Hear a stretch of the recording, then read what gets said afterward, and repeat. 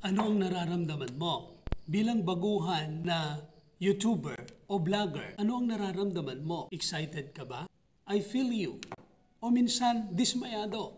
Bakit? Walang nanonood sa mga in-upload mong video. Oras-oras, minuminuto, chinecheck mo. Pero wala man lang nanonood. Pati subscribers, di ba? Nangyayari yan. Gusto mo na bang umayaw? Yan ang nararamdaman ng isang taong nadidismaya. Pero teka, bago ka umayaw, isipin mo muna ang sinabi ni Freddy Aguilar. Ang umaayaw, hindi nagwawagi. Kung ganyan ang ugali mo at lagi kang aayaw, I assure you, hindi ka magwawagi. Pero teka, meron akong dalawang bagay na sasabihin sa'yo. Ang mga ito ay makakatulong para malampasan mo ang mga panahong ikaw ay nadidismaya o gusto mo nang umayaw. Tandaan mo, ito. Ang umaayaw ay di magwawagi. Ang nagwawagi ay di umaayaw. Kaya huwag kang umayaw. Dalawang bagay pwede nating gawin para sa ganon, hindi tayo madaling sumuko sa anumang bagay na gusto natin. Anong nararamdaman mo? Please comment down below and I promise to collaborate with you. Pag-usapan natin. Kaya natin yan.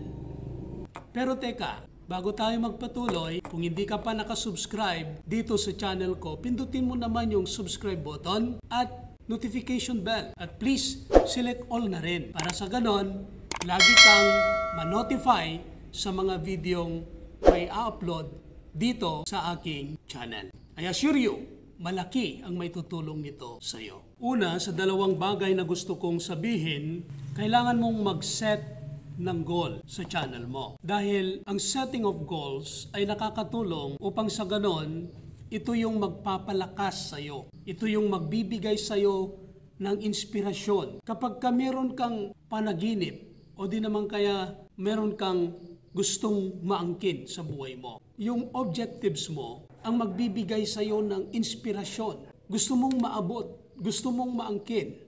Halimbawa, gusto mong umakyat sa isang bundok at medyo mahirap talagang akyatin, matarik. Maraming hindrances, obstacles. Hindi ka makakapunta doon sa dulo o sa tuktok na yon kung hindi mo talaga gustong pumunta. Pero kung gugustuhin mong puntahan yung lugar na yon, makakapunta ka. Dreams or goals ang magdadala sa'yo sa taas. Tandaan mo, setting of goals, importante yan. Dahil malaki ang naitutulong nito para maabot mo yung pangarap mo. Sabi ni Tony Robbins, setting goals is the first step in turning the invisible into visible. Ibig sabihin, unang hakbang ito para yung hindi mo nakikita ay makikita mo. So, importante ang pag-set ng purpose or goals of your channel. Under setting goals, meron tayong mga bagay na kailangang malaman. First, goals give you focus. Kapag wala kang goals, wala kang focus. Hindi mo alam yung mga kailangan mong gawin. Yung mga efforts mo ay nasasayang. You are just wasting time if you don't have goals in your channel.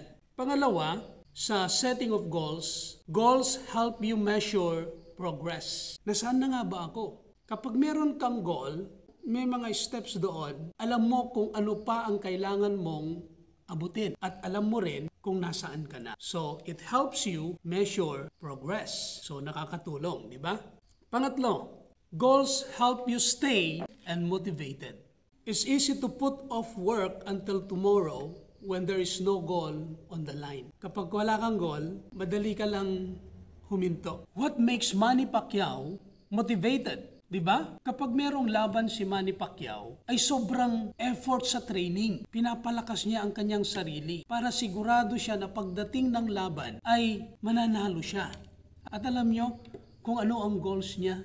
Isa sa pinaka gusto kong maririnig sa kanya. Ginawa niya pa itong isang kanta. Ang laban ko ay laban ng Pilipino. Ang laban ng Pilipino ay laban ko. Para sa iyo ang laban na to. Si Manny Pacquiao ay pinasok ang boxing upang lalaban hindi para sa sarili kundi para sa bansa. At alam nyo yan, laging nananalo. He is so motivated. Bakit? gusto niyang ialay ang pagkapanalo sa ating bansa. Di ba? At bago ang laban, dahil gusto niyang manalo, grabe ang kanyang training. Araw-araw yan, nagtitraining. Pinapahirapan ang kanyang sarili para mapalakas hanggang sa handang-handa na siya para sa kanyang laban. So, goals help you stay and motivated. Kaya gumagawa ka ng paraan para maabot mo yung pangarap mo. Inaayos mo lahat ng iyong mga gagawin para sa ganon. Pag naayos mo ito, madali mong maabot ang pangarap mo. If you have goals, mahirap man, maabot mo. Bakit? It will help you motivated. Goals help you beat procrastination. Procrastination means to be slow or late about doing something that should be done. To delay of doing something until a later time because you do not want to do it or because you are so lazy. O yan, katamaran. Minsan ang dahilan kung bakit hindi natin naaabot ang pangarap, kung bakit hindi tayo lumalago. Katamaran ang dahilan. Kaya ang pag-set ng goals sa YouTube channel mo ay importante para makaya mong labanan ang katamaran. Di ba? So, it's a blessing. Kailangan mo mag-set ng goals para sa iyong channel. Importante ito. Ako naman, meron akong 2 channel. Yung isa, eto, Christ Touch Ministries. At yung isa naman, eto siya, Daily Food for the Soul. At ang 2 channel na ito ay meron lang 2 din na purpose or goal. Ang first purpose is to glorify God and to bless people. To bless God and to bless people.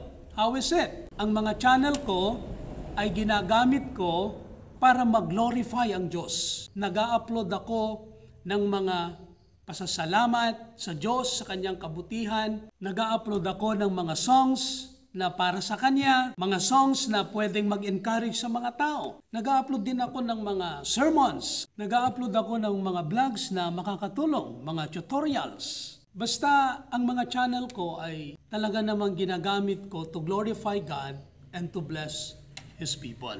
Sa Daily Food for the Soul, nag-upload ako doon ng mga videong punong-puno ng mga verses, God's Word. Para habang pinapanood ng mga tao ay nalalaman din nila ang salita ng Diyos. Habang pinapanood nila yung mga magandang views na gano'n at nakikinig ng music, nababasa din nila ang salita ng Diyos. So, di ba? And that is my goal. At kapag ka dumating yung panahon na ma-monetize din ang mga channel kong ito, what I have in mind is to bless the people of God. Gusto kong gamitin ang pera para itulong sa mga nangangailangan, magbigay ng pagkain, magbigay ng mga damit sa mga nangangailangan. Pati na rin sa mga pastor na nagpupunta sa mga pioneering works, pwedeng magbigay sa kanila ng tulong para makapag-stay sila doon sa lugar kung saan doon sila dinala ng Diyos. So that is my goals, to bless God and to bless people. So ikaw, ano ang goals mo sa channel na create mo? Ano man ang goal na yan, malaki ang may tutulong yan para maabot mo yung pangarap mo. At yung pangarap mo, pagdating ng panahon, makukuha mo dahil nga sa patuloy na paggawa mo at pag-upload mo ng mga videos sa channel. Pangalawa, consistency. Ito yung sinasabi ng maraming YouTuber na kailangang magkaroon sa isang baguhan pa lamang na YouTuber. Consistency. Ibig sabihin, tuloy-tuloy. Mag-upload ka ng mag-upload. Huwag kang magsawa. Talagang paghirapan mo ito. Alam mo, walang Manny Pacquiao na hindi nagumpisa sa baba. Walang Don Moen na hindi nagumpisa sa baba. Walang Ravi Tulfo na hindi nagumpisa sa baba. Lahat ng mga taong nandun sa taas ngayon ay nagsimula sila sa baba. Kaya kailangan mong gawin ang lahat na makakaya mo para sa ganon makuha mo ang pangarap mo. So consistency, patuloy lang, huwag kang magsawa. Huwag mong hayaang mawala yung patuloy na paggawa mo ng video dahil sa nakikita mong wala namang nanonood, walang subscribers. Just do it. Hintayin mo yung panahon. Sabi nga, ang salita ng Diyos, in His time, He makes all things beautiful in His time. So now, ano ang gagawin mo? Mag-set ka ng goal sa channel mo. It will inspire you. And then, pangalawa, consistency. Tuloy lang, huwag kang magsawa. Kaya mo yan. Kaya mo yan. Lalo na kapag ka nananalangin ka sa Diyos. God will help you when you pray. So now, God bless.